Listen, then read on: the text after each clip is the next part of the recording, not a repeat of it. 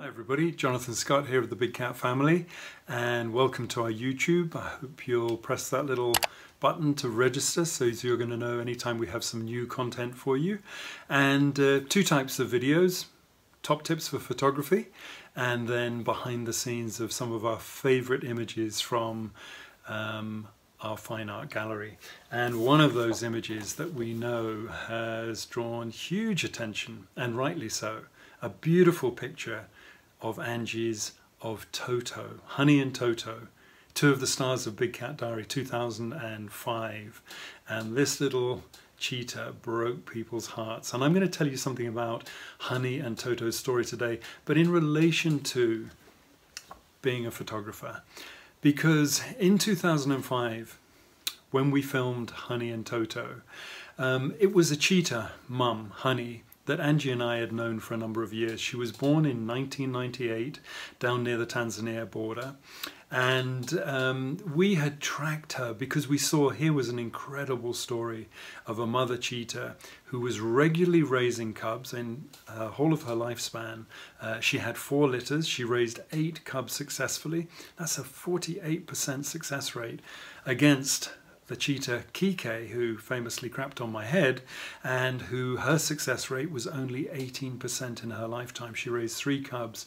Honey raised 8, and she lived until she was 7 or 8 years old, died in February 2007. But a little bit more on that story later. It's a very poignant story.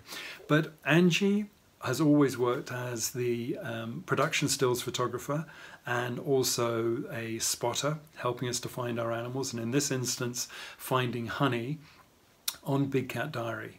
And during the period that we followed Honey, we could see there was just this incredible story, as I say, of her journey through the trials and tribulations of trying to raise cubs in a very high density predator area such as the Maasai Mara, where we do all our big cat work, where there are so many lions and hyenas. So 2005 we came across Honey with this tiny little cub. I mean, you could have put him in the outstretched palms of your hands. Just this tiny fluffy ball of fur, about 3 months old. He was a male, obviously the survivor of a bigger litter. Cheetahs often have up to 6 cubs. The record's actually 10, not that they survived. And we just knew as storytellers, as photographers, certainly from the video aspect, let's think of that first. For the video aspect, here was a mother with a single cub, so very easy for our audiences to identify and bond with this single little cub. No confusion, which one is it amongst, you know, a bigger litter. And then there was Honey herself, who we knew, and so she was a character. And as we've so often said, we know some of these big cats better than our friends. We see them more often than our friends. And so a great story. And over the month that we filmed for Big Cat Week 2005, it was a roller coaster.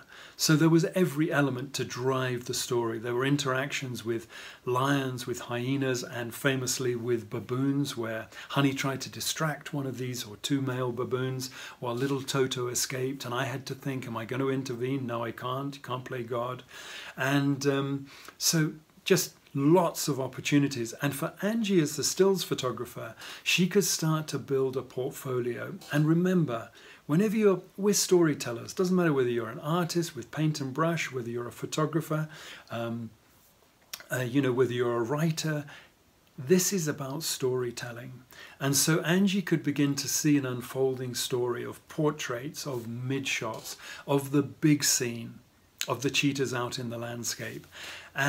But one of the things that Angie is so good at is immersing herself quietly in the lives of these cats. And so there were all kinds of opportunities. I mean, look at that glorious picture, intimate, of the 2 cheetahs on a termite mound, as often a cheetah will want to do, get up high so as it can look around, check for danger. Look at the light, that golden hour, that 10 minutes in the morning when the sun first pops over the horizon, and that last 10 minutes in the evening, and Angie choosing to go side lit or backlit to just get mood and emotion into the picture. And it's so intimate. as if you're, a voyeur. There's no sense that you are participating or interfering. The cat, Honey, is just in this lovely moment with the tiny cub, just greeting, just looking up. They're going to be playful. And of course, for little Toto, Honey was his whole world. So an incredible story to depict. And obviously, as I say, as a photographer, as a stills photographer, you don't have the benefit of the moving image. You have to create moments in time, and you want variety. You want to be able to cover the whole story. You want to think of the double page spread. You want to think of the details and of the portraits. Now, one of the things that we always say, the key to actually being, really being a wildlife photographer is to choose your subject and then to learn as much as possible as you can about your subject so as you can predict the behavior. And so we've always kept, we're great sort of, diarists. So we keep diaries on these big cats. And here's some of the images that we've collected over time of Honey. So this is Honey's story. And as I say, born in 1998. And here she is again. So this was 2004, when in fact she had a litter of 4 cubs, and those cubs and her got mange, so a mite infestation. And we recorded the facts. And so again, an evolving story, but a continuing story. You don't just sort of, what we tend to do is have a number of stories running concurrently, but one story may stall. For instance, when I was working on leopards in the early days, it took me 6 years to actually get sufficient pictures of a leopard to go with the story that I was telling. 6 years. But you invest that time, and by having a number of strands, a number of stories, you can keep building, keep adding until the moment is right. And then here, Honey here with the 4 cubs in that particular time. So this was April 2004. This was her second litter. Sorry, her 3rd litter. And here you can see one of our favourite lionesses, Carly, an old lioness, mother of Bibi, who came across the river and stole the cheetah's kill. And then here, so the story, continuing. So 2004, as I say, April, Honey got mange, and she had to be treated by vets. And you can see here, Kashmiri, wonderful vet who was sadly killed by an elephant doing his job. He sedated it, gave it the antidote, it got up, and sadly it killed him. And then here Honey, just looking, is she going to cross the Mara River, which at times she did. And so we come to one particular part of the story. So 2005, Toto, Honey, a drama. And that story continued through filming. Honey and Toto disappeared. Sometimes later, Honey reappeared without Toto. We knew he hadn't made it. So many dangers. Lions and hyenas probably would have been the cause.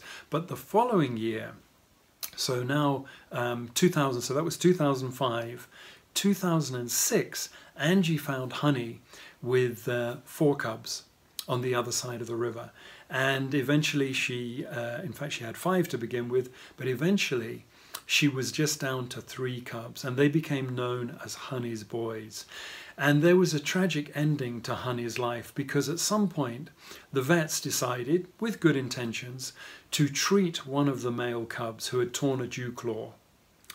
And when they came to the situation, this wasn't Kashmiri, he had sadly passed by then, but when the vets came down, they decided to dart Honey as well. Now we knew, but they didn't, because in 2004, when we darted Honey to treat her for mange, she reacted really badly. And at one point she abandoned the cubs when she came round. It was a really difficult time. But she didn't take well to the drug.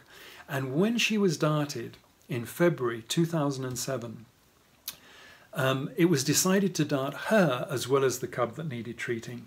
And sadly, she started to convulse, and she wasn't put into the shade. She wasn't wetted down. Her eyes weren't covered. And while the vets then actually went about actually getting the male cub sedated to treat him, and they did, Honey actually was having the most terrible time. Eventually, the cub was treated, was given the antidote, so was Honey. They were left to recover, and sadly, Honey died. Just the most awful tragedy. The vets had the right intention. It was one of those interventions that was meant to be helpful. You know, we won't question why it happened particularly. We learned a lot of lessons from it. We know that there are far tighter protocols now. You always have to wet down an animal that has been immobilized, because they lose their ability to naturally regulate their temperature. So you put down a wet cloth across them, you blindfold them so as they can't see, because even though they're sedated, they're still taking information, and so they don't get stressed out. But sadly, February 2007 was the end of Honey's story. But then her 3 cubs, the 3 males who we called Honey's boys, weren't quite old enough and experienced enough to survive on their own. So the rangers actually helped provide them with kills. And within a few months, at one point they attached themselves to another mum cheetah who had cubs, younger cubs. And they sort of parasitized some of the kills, and they got through that, helped with the rangers, and then they crossed the river. And then their journey as adults gradually unfolded. And I mean, they were a sight to see. 3 males together, so confident, terrorizing other males in the area. I mean, they could basically dominate the whole landscape, mating with females whenever they could, siring lots of cubs. A tremendous success story, and a lovely sort of end, a lovely sort of, well, a lovely continuity in a way of Honey's legacy. So thank you so much, and look forward to next time. Bye-bye.